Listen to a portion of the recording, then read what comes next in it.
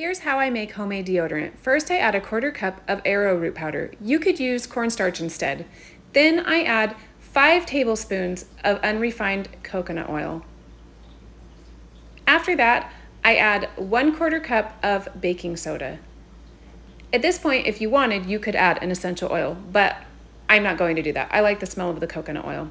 And then I stir it really well until it's like a frosting consistency. And once I've got it all blended, I add it to a container. I'm using this little jar. And that's how I make deodorant.